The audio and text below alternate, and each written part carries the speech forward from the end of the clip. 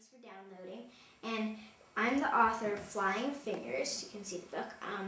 And today I'm going to be reading you one of my poems. It's called Mess. You mangy wretch, what made you come? You drink our milk and eat our plums. You sleep upon our silken sheets. You never wipe your dirty feet. Our cushions beg for frequent cleans. Our windowsills are stained with beans. Our guests run from despair, from that butter on the spare. The fleas attack our spotless dog. The house is full of pollywogs. The mice squeak from their wall-crack lairs. The bugs go creeping in our hair. You leave your Easter eggs to rot. You ought to be properly taught to brush your teeth and wash your face, to sew instead of staining lace. Who are you to steal our glasses? Who are you to skip your classes? But, as all can plainly see, the culprit is certainly me.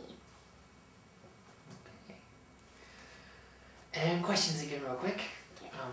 Where did you come up with the idea for it? Well, because I thought that messes are kind of a universal theme, and I make a lot of messes myself. So I just kind of decided, and the first time, you mangy wretch, what made you come, kind of came into my head as I imagined some sort of dirty person, like striding around eating plums or something, so. And then the rest just came. Okay, and how long ago did you write it?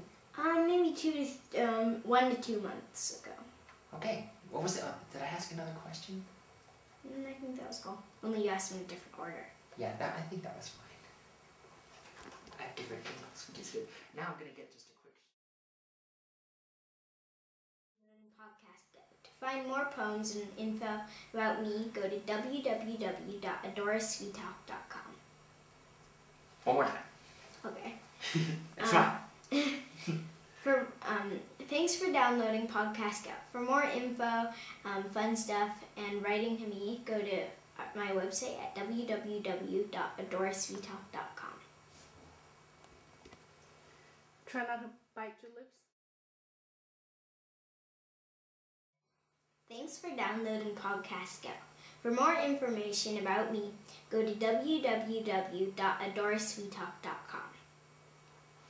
Perfect. Perfect. Wonderful.